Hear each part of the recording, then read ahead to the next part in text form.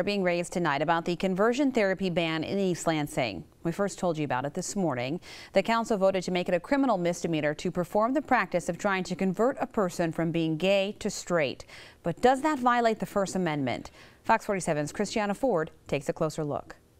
A practitioner, even before doing the therapy or without ever doing the therapy, could sue the city and say that we are restricting that person's right to free speech. Councilmember Ruth Byers says she has serious concerns about our city's new conversion therapy ban ordinance. After speaking with the city attorney, I don't think we can enforce an ordinance. Bayer was one of 2 votes against the ordinance. She says that's because she fears another lawsuit. In 2017, a Charlotte farmer sued the city of East Lansing in connection to a different discrimination ordinance. That case is still ongoing, and Bayer says the city can't afford another one. And we have been embroiled in another free speech case that is costing the city. It will cost the city hundreds of thousands of dollars, which we don't have. Attorney David Coleman says Bayer has good reason to be concerned. If they try to enforce it, absolutely there will be lawsuits. There's a lot of constitutional issues here, a number of issues,